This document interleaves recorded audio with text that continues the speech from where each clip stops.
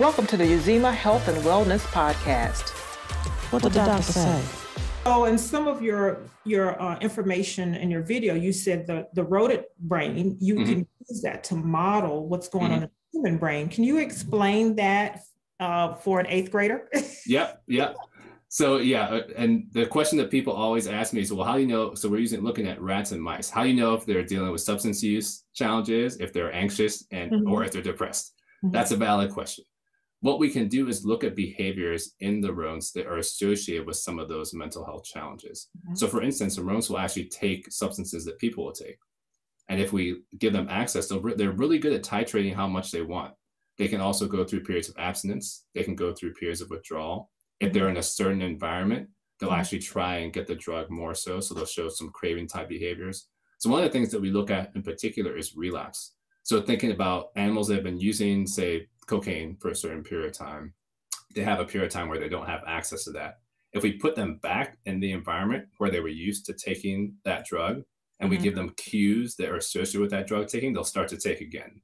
So that's similar to someone, let's say someone, grew up in a certain environment, used drugs a lot in that environment. And these are from conversations I've had. They'll leave that environment, maybe go to a rehab center, be clean. They'll come back, they're in that same environment. What we see looking at the rodents is there are a lot of processes in the brain and certain chemical messenger signals that get activated when they're in that environment that contribute to the craving and the relapse. So we can look at that behavior in the animals, also look at what's happening in the brain and see if there's certain interventions or medications we can use to kind of dampen that response, keep the animals from craving and relapsing. And those same things can be applied to people as well. So it's really a direct correlation. And we can do the same thing with anxiety-related behaviors and depression-related behaviors. So I have to ask ourselves, what is driving the addiction? Do you believe or have you found that there are patients who genetically are predispositioned to be addicted? Or do you think that there is some psychiatric maladaptive behavior or some diagnoses that drives the need for addiction? So it's a little bit of both. And then on top of that, you add in stressors that people experience, whether those are racial stressors or other traumatic experiences. And those also heighten the likelihood that people will use or get into a place of abuse as well. So it depends on what type of challenge you're talking about. Definitely within the alcohol field, there's a lot of evidence showing that there's a genetic component. So some people are much more susceptible to develop alcoholism than others due to genetics. But then that also impinges upon what environment people have grown up in, whether someone else in the house was also struggling.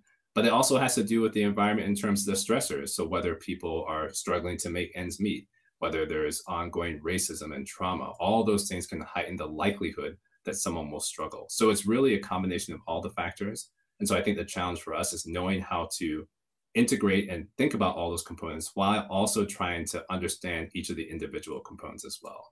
So for us within the research laboratory, we're really focused on trying to understand the components that happen in the brain and the genetic components that can influence that, but then also some of these experiential things that can influence that as well.